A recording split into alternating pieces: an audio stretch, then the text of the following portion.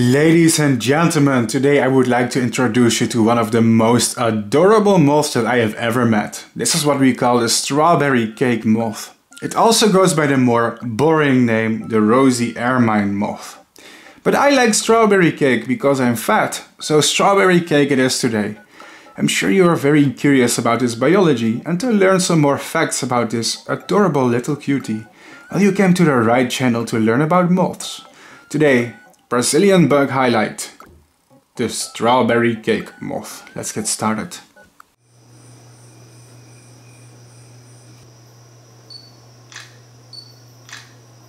This is Bart Coppens and welcome to my bug highlight. Let's start with an official identification. The scientific name is Trosia nigropunctigera. That sounds less wholesome than the strawberry cake moth.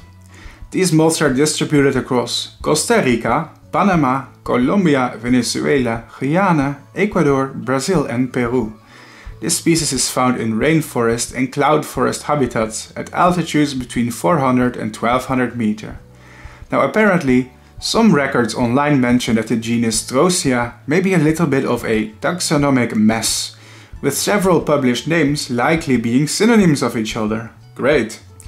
It's quite possible that if you're watching this video several years into the future after it was made, this species is renamed or synonymized at least.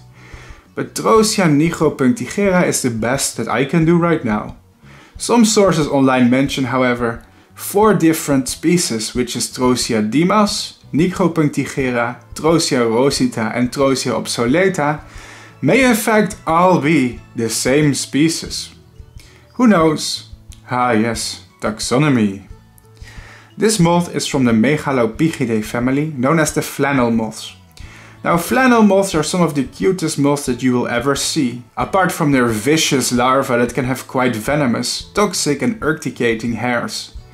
Megalopygidae moths do not feed and have very limited lifespan because of this. Adults only live for a few days typically, which is just enough to mate, lay eggs and then die.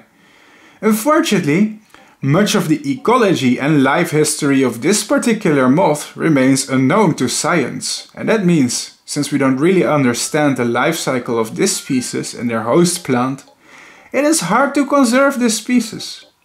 The good news, it's very common and probably not in need of any conservation, but it's remarkable how little we know about moths in the tropics, isn't it?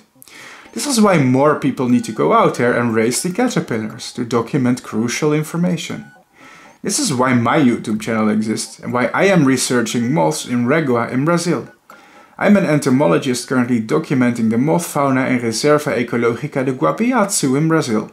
Some of it for science, but some of it for social media, to spread awareness about these wonderful and neglected animals that are still very important to a healthy ecosystem. My YouTube channel is sadly completely demonetized by YouTube, which makes it very hard for me to make so many videos. Now listen, I am not on YouTube to make a fat paycheck, but it's hard to make hundreds of videos the way I do while having to pay bills. Therefore I have to remind people that if they like my show and if they enjoy my videos, please consider donating to my channel or becoming a Patreon member. Sorry for the internet begging here, it's the only way I can continue. Of course, only if you can afford it. Help yourself before you help a random YouTuber, okay?